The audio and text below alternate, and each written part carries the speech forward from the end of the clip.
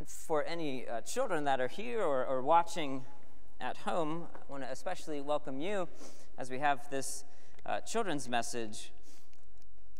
And there are some kids in the room, and so if you have an answer to any of the questions I ask, feel free to just yell them out, okay, wherever you are. So what do you notice that's different in the sanctuary today? Yeah, we have this beautiful banner that's up here. That's part of our series that we're going through this Advent with the theme Close to Home. There's Christmas lights and decorations. There's do you see any colors that you haven't seen in a while? Yes, there are lights up there. What color's on the table? Do you see this color here? This is purple. We have purple.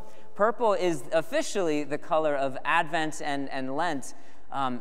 These are these holy seasons of preparation. So today's the first Sunday of Advent. I kind of leaked the answer earlier when I said Advent.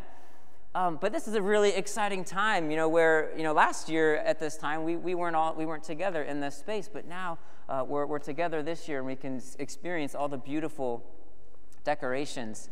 Advent is a time where we wait, and we wait for something that's coming, someone that's coming towards the end of the month. What are we waiting for in Advent? Yeah.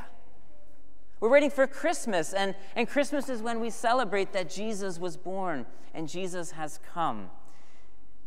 Now, sometimes it's not all that easy to wait, right? Especially when we're waiting for Christmas, that might mean presents. You might get asked, or you might ask in your house, is it Christmas yet? And really, it's not even December. I mean, we got a ways to go yet. Waiting kind of forces us to be patient. I want to read you one verse of the Bible. In Romans 8:25, it says, "But if we hope for what we do not see, we wait for it with patience." Now, what I like about this verse is it brings together two different words. It brings together waiting, like we already talked about, but it also brings together hope. And I think hoping and waiting are very much the same thing, or at least they're very, very similar. We hope and we wait. Now, it would be really difficult to just wait for Christmas and not do anything while we wait. That's not really what we do in Advent. Advent is a time where we can start to prepare and to make maybe changes, make space in our life, make room in our hearts for Jesus to come. And our children's ministry team has provided us with a great way, some simple ways that we can do this. One of them is through this Advent bag. I will say, if anyone doesn't have one of these, if there are any families out there, talk to me today or Jane or Diane, Chris Clark. We'd love to make sure that you have one of these. This is something that you could put on your refrigerator, and you could use a magnet. And you see there's different numbers, and so each day of December leading up to Christmas, you can move the magnet. So on the very first day, we'd start at the number 1 here. And right underneath it, it says, name 5 things you miss about home when you're away. And so that would be a simple little thing you could do each day, so that you're not just waiting and doing nothing, but we're thinking and we're reflecting and making space for Jesus when he comes.